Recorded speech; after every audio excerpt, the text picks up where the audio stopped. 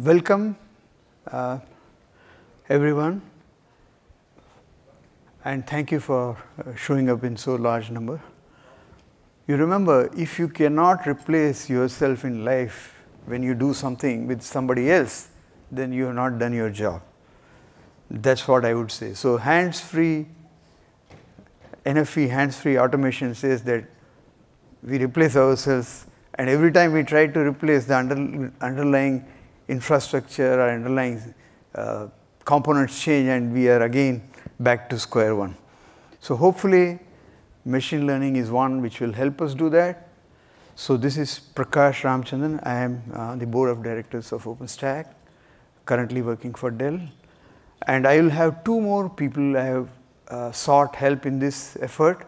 One is Professor Gokhale, who did yesterday on the machine learning, and today we are going to have him do for the automation aspects.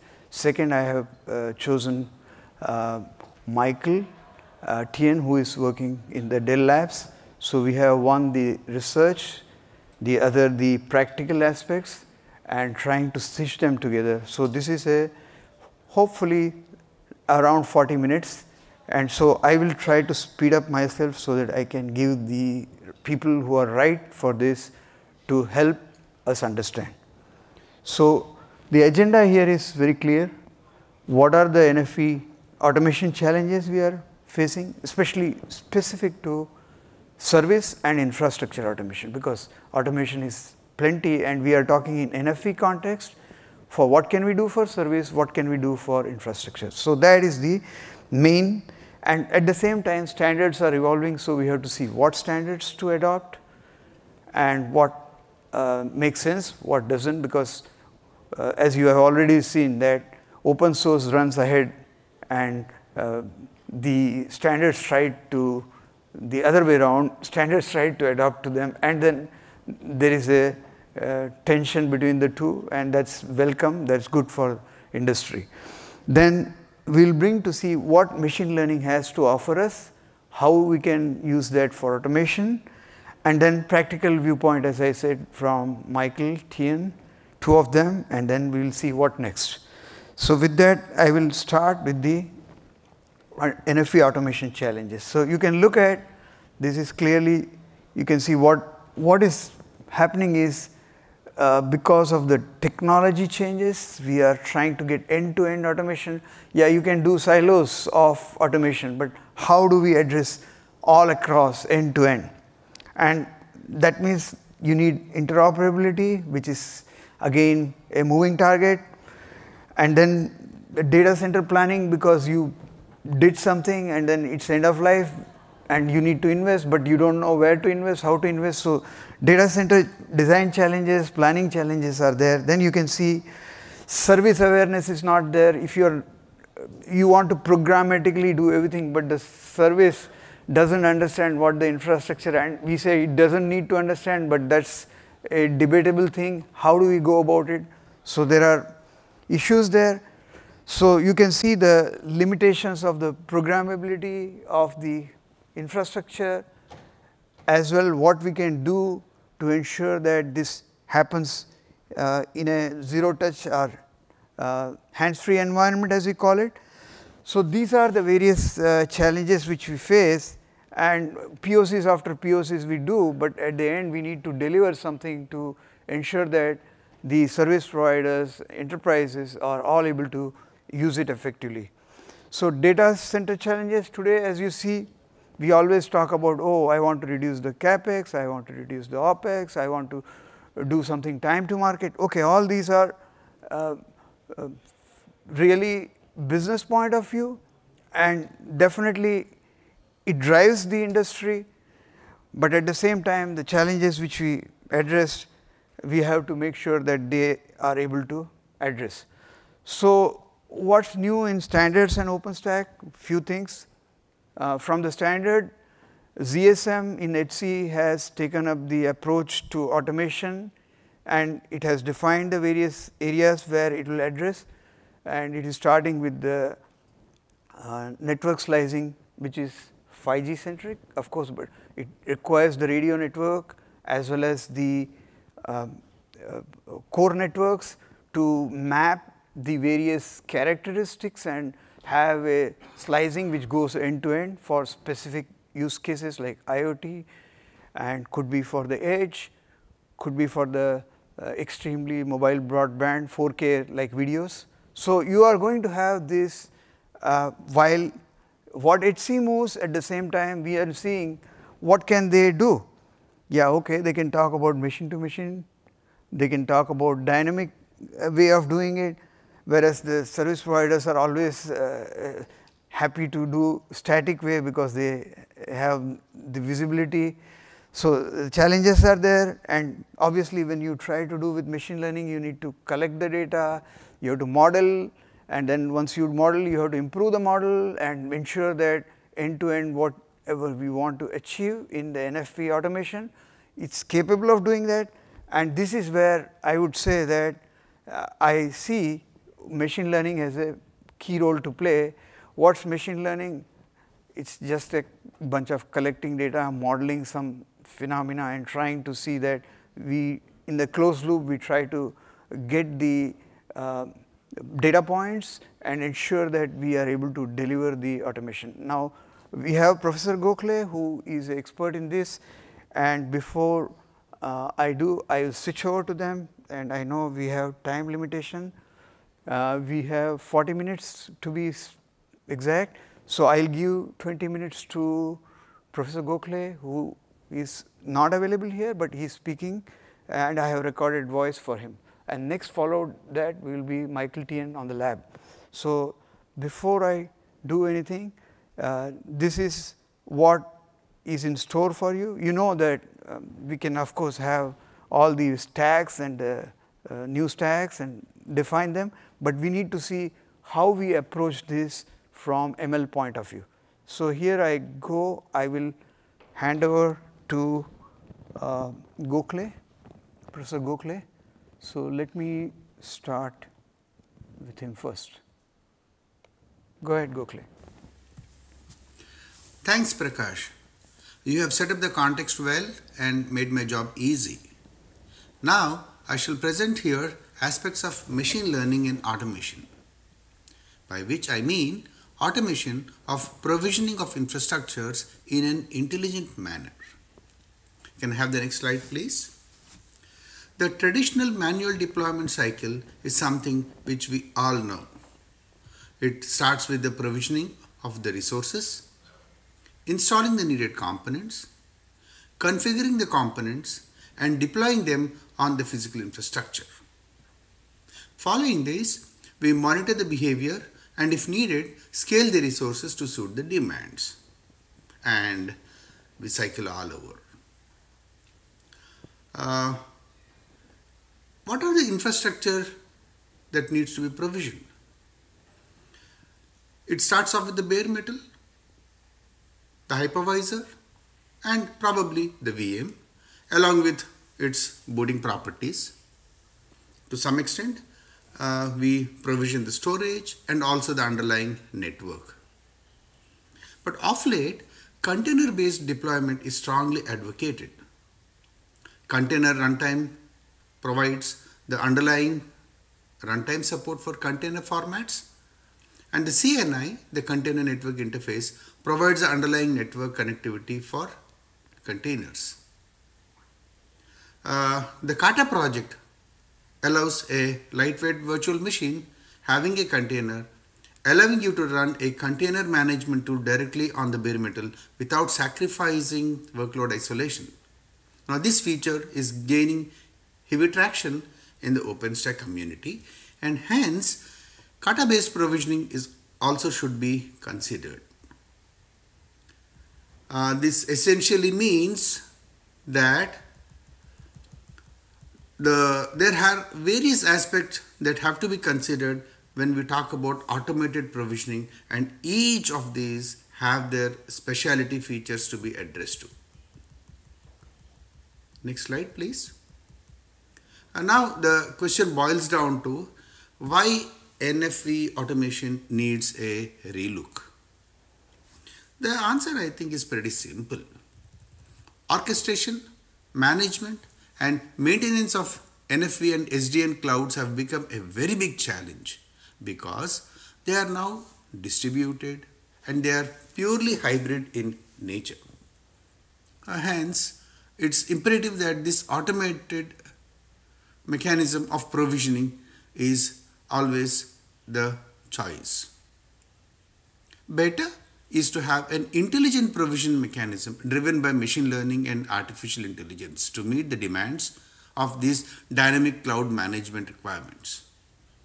Now, in this context, we will focus mainly on service and infrastructure management automation.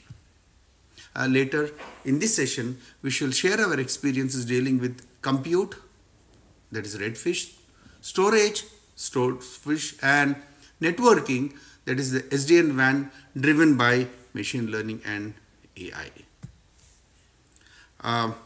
Does this mean, can we call this as hands-free or zero-touch NFV? Yeah, I guess so. Let's see in the subsequent slides. Can I have the next slide, please? We shall be strong proponents for intelligent automation of deployment process. Why so? Let's look at some numbers.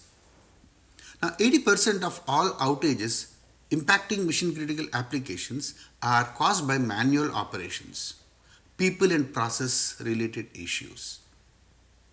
Now, out of these, 50% are due to change management, configuration lapses, handoff issues, release integration, and redeployment of applications and their services.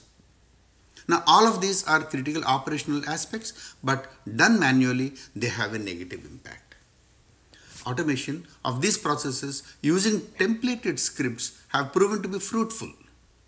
A number of downtime hours have reduced drastically, but owing to the complex nature of application, the cost of downtime is almost risen 50 times. Hence, there is a strong need for automating this deployment process, especially in an intelligent manner using a machine learning AI approach. Next slide, please. This slide depicts the points which allow us to monitor the deployment, collect the metrics, and act upon them. I need some insights to be drawn, and these insights can be drawn provided I have a monitoring mechanism about the current behavior of the process. So, where do we get these learning inputs? Now, obviously, from the real-time analytics phase, which gives the current behavior and the efficacy of the deployment. These are also the SLA metrics, which can be correlated with the historical events. And they enable me to develop a behavioral model. Now, each cycle allows me to learn a little bit more and generate a final mature model which can be used in the future for making optimized deployment decisions. And these decisions can be incorporated using a ML AI based model. Next slide, please. So, what is intelligent infrastructure deployment? Very simply put, it's a smart way to create, manage, and orchestrate federation environment based on previous experiences learned.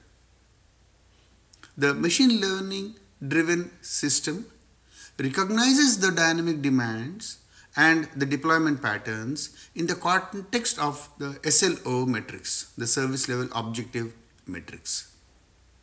Now, these metrics, also called as dimensions in the ML parlance, are processed by the ML algorithm, and we devised optimized deployment strategy. The metrics we mention here are all essentially related to the SLO objective parameters, which are definable and also measurable. Now, around 140 to 145 such metrics have been identified, some of which are termed as strong ones, which influence the deployment policy, while the other ones are termed as the weak ones, which do not have a major influence on the deployment policy. In this context, maybe a pruned decision tree eliminates the influence of the weak metrics. Now, overall outcome of this exercise is to identify an optimized deployment unit and optimizing container sizing, resulting in a true agile infrastructure provisioning. Next slide, please. What is this intelligent infrastructure? Possibly, with an intelligent infrastructure deployment mechanism, I can realize intelligent infrastructure. Infrastructure that accommodates dynamic demands of mixed workloads. Optimized behavior is thus achieved by ensuring zero or minimal QoS violations. The machine learning algorithm needs to receive large amounts of real-time performance data from embedded monitors which are set up on the QoS metrics together with network telemetry data. Now this data is used by our ML engine for training and model building purposes. Next slide, please. Let us quickly visit the automated deployment process. A static deployment strategy is one which uses templates for deployment. The provider offers flavors, and these flavors can be based on specific requirements. Now, depending upon the requirements, we can choose the flavor, and once chosen, the resources are static unless completely redeployed. A dynamic deployment strategy, however, dynamically determines the context and the deployment parameters and generates a deployment plan. But once defined, this deployment plan also remains unchanged. Smart or intelligent deployment, however, uses machine learning AI-based inferencing to optimize the service level objectives. The deployment plan is predicted, evaluated, customized and optimized. To achieve this, we use what are called as Tosca documents. We will talk about Tosca in a little more detail a little later, but Tosca documents are structured documents which describe the entire context of the services and the applications to be deployed on the cloud. It's something like a meta file or a meta document which gives the complete structural information of the services and the applications which are deployed on the cloud. We will revisit what is Tosca a little while later. Next slide, please. What are the advantages of intelligent deployment? I guess these are reasonably obvious. They eliminate manual intervention, which is one of the main causes of outages. And they also eliminate the complexity in deployment, very complex configurations, thus leading to optimized utilization of the resources. Next slide, please. We see in this diagram the entire learning aspects of machine learning engine is totally based on the training data, which is the result of some real-time analysis of the SLA objective metrics. Maybe we need to correlate this with the historical data generated, and this gives me insights which are further used for intelligent orchestration. The deployment and the description of this deployment is essentially made aware in the Tosca document. Now the question is, can I edit this document at runtime? If so, it realizes dynamic configurations described by runtime metrics. The Tosca document cannot be actually edited in runtime, but a fresh document can be created at runtime, and I can probably reprovision my resources in the context of a modified Tosca document. We will talk about that cycle a little later on. But before do that, let us quickly understand what is a Tosca document. Next slide, please. Tosca stands for Topology and Orchestration Specification of the Cloud Applications. Is a document, a structured document, and is an abstract YAML document that represents the complete structural information of the application context that is being deployed. So it is a YAML document acting as a service template with a standard language notation to describe the application and the underlying infrastructure orchestration details. It's something like a XML file, but not purely an XML file, but a YAML file. It defines the applications and their infrastructure. It also specifies the interrelationship between various components and their composition, identifies the application state, and associates all this with the cloud infrastructure management policies. This means the Tosca document defines the application and the bindings to the associated virtual and physical infrastructure. The best part is the YAML document is processable, and it is processed at deploy time to perform both virtual and physical deployment. And any changes made to the deployment configuration can be reflected as changes to the Tosca document. I urge you to look into how the Tosca document is structured. The information is available for reference on the internet. As I was telling you, and as I mentioned earlier on, any changes that are made to this deployment configuration will be used to create the modifications that are needed for a redeployment of the resources. So this is typically done by dereferencing the current document and re-referencing the new one, the modified Tosca document. Next slide, please. The Tosca document essentially defines the syntactic structures for specifying an application's topology. And I mean the structural information.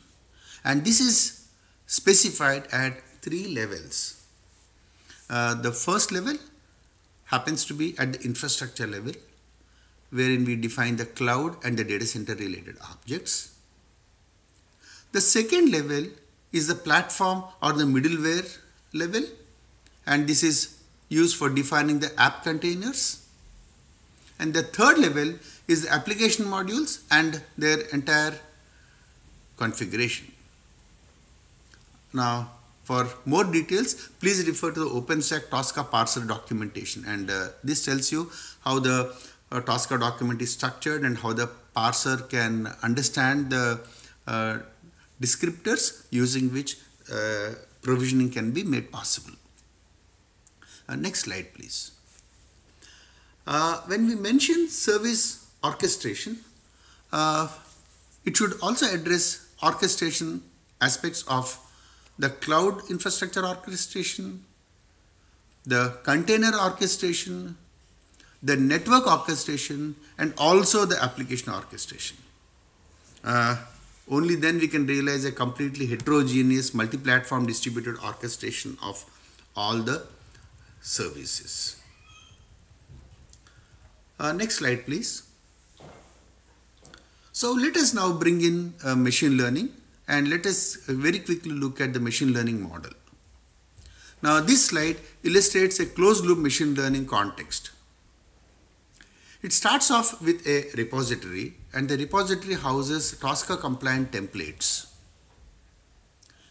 One appropriate template from these is selected and is used for the provisioning purpose. The provisioning is done by the orchestrator service which parses the YAML document and completes its job of deployment on the OpenStack cloud infrastructure. Next up, a service collects the ceilometer logs and gathers performance metrics. Now these performance metrics are pretty important, and these act as the main inputs which are fed into a machine learning engine. The ML engine builds and updates a model as part of its learning cycle. A candidate model is chosen, which the conductor generates parameters, and the Tosca document and the Tosca template is modified. Once the Tosca template is modified, a new deployment is initiated, and this new template is stored back in the repository. Though this essentially is one sort of an epoch of a learning, and as my machine learning algorithm matures, the modifications typically optimize onto giving me a appropriate deployment mechanism suiting the exact requirements specified by the user. The next slide, please. The training is implemented typically as a pruned decision tree in its simplest form. A pruned decision tree is good for low changing demand patterns. Neural network based models are also good for uncorrelated demand patterns, whilst the random forest implementations are best suited for fast varying dynamic demand patterns exhibiting nonlinear behavior. So we cannot directly suggest a single line approach. A little bit of experimentation needs to be done to find out which of the three models suits better. Next slide, please. I have listed here a few of the example metrics. ML algorithms can be trained for more detailed and more specific dimensions. These dimensions could be attributes from the service level orchestration parameters, the real time behavioral parameters, the delay time behavioral parameters, and so on and so forth. Next slide, please. Let me mention briefly the technology stack that can be used. From the core implementation perspective, we can use Apache Kafka, Scala, Python, and the Java programming languages. And models can be quickly built using Weka, and the container support is offered by Docker and or by Kube. I leave it to the audience to explore more into suitable technologies for implementation purposes. Now with this, I call upon Mr. Prakash and Mr. Michael Tan to continue with the third part of the session. Thank you, and over to Mr. Prakash. Thank you, Gokhale. It was good hearing you and getting all the bases covered from ML side. Now, from practical point of view, I would like to introduce Michael Tien from Dell Labs. He has been working with me on the lab side of it, and we have tried to explore what are the automation possibilities. So, I will hand over to Michael Tien. Give me a second, and here we go. Michael, take over.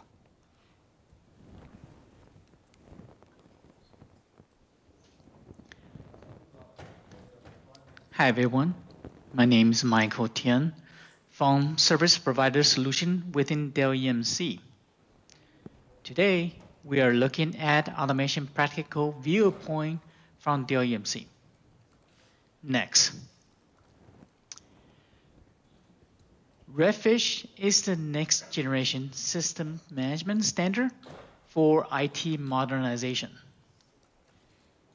DMTF Scalable Platform Management Forum has created open industry standard specification and schema that provides simple, modern, and secure hardware platform management.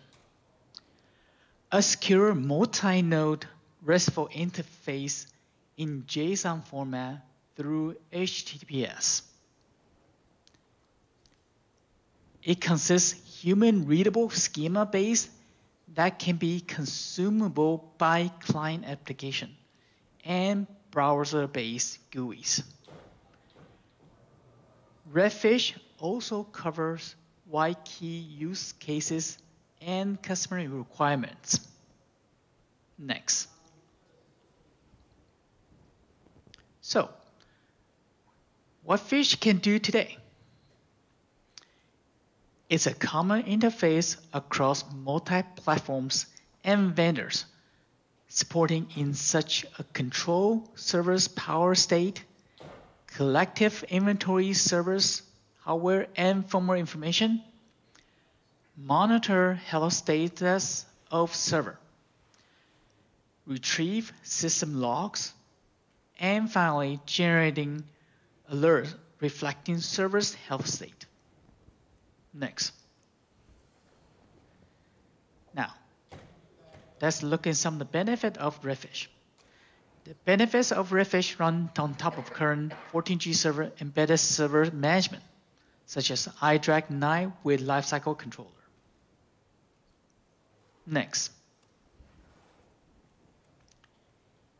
In 14th generation iDRAC 9 with Redfish, RESTful API enables modern, secure, and scalable management automation. Conformant with Redfish 1.2, which BIOS configuration, secure boot configuration, and firmware inventory and updates. iDRAC 9 also enhances its RESTful API extension to profile-driven server configuration and update as well as iDRAC configuration. Next. Let's look what modern tools can do with Redfish management automation. In the left side, we have server inventory process with Python script. This script sends get with server's credential to retrieve system and storage information, such as model, manufacturer, service tag, RAID controller, network adapters, and etc. Now take a look on the right-hand side of the screen. On the right-hand side, we are looking at the server's storage health from Postman script plugins. This provides a single pane of development workspace to deliver system automation and development. Next. IT developers are also adopting fast, reliable, and repeatable outcomes. On-demand runtime environment creation, and as well as consistent way to staging the end production environment. Emerging orchestration tools and programming capability, such as infrastructure as a code, complete version control of code configuration and data, continue align both development and operation. Overriding goals, continue tuning desired state management for development, update, and configuration and control of iDRAC. Next. Server configuration profile enable REST API to configuration servers BIOS, iDRAC, lifecycle controller, per controller, network adapters, and HBS. API can be export, preview, and import the operation to replicate any existing server configuration or custom built server configurations. Server configuration profile can be stored via network shared, such as CIFS, NFS, HTTP, or HTTPS. Profile is present in XML or JSON formats. Update firmware can be operated via network-based repository. Automation such as zero-touch configuration is capable through network share base such as CIFS, NFS, HTTP, or HTTPS. Next. So what's next for Redfish?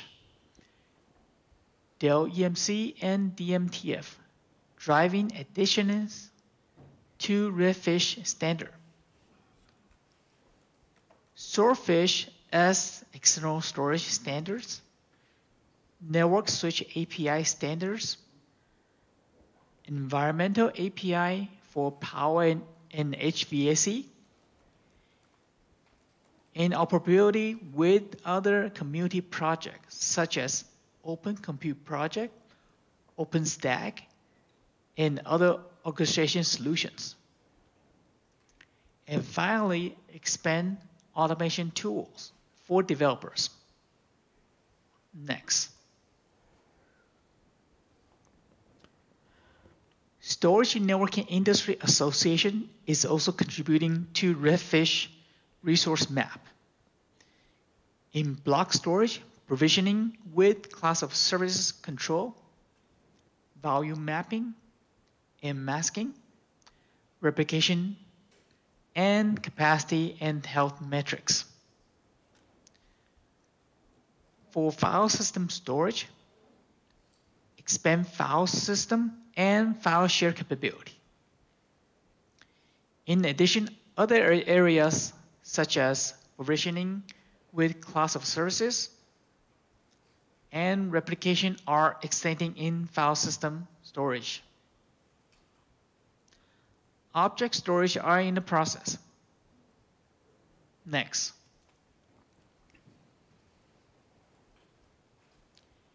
The profile defined that require functionality to basic Swordfish, add-ons to Swordfish, certification, conformance, and Energy Star. In basic Swordfish, we have hosted service configuration as well as integrate service configuration. The add-on functionality to the Swordfish, there are local replication and remote replication. In the certification conformance requirements defined in the plans, Energy Star requirements combine the power and energy metrics as well as instrument on-demand control. Next. At the Swordfish host service configuration level, all block file system and object storage are provisioned by the API throughout its own classification, include storage subsystem, endpoint, status, disks, and etc. Next. At Swordfish integrate service configuration level, all block file system and object storage are provisioned by the API and its own storage service classifications. Next. Thank you. That concludes today's hands-free NFV. We now will open up for questions. So if you have any question, please. In the meantime, I can tell you something on what's next.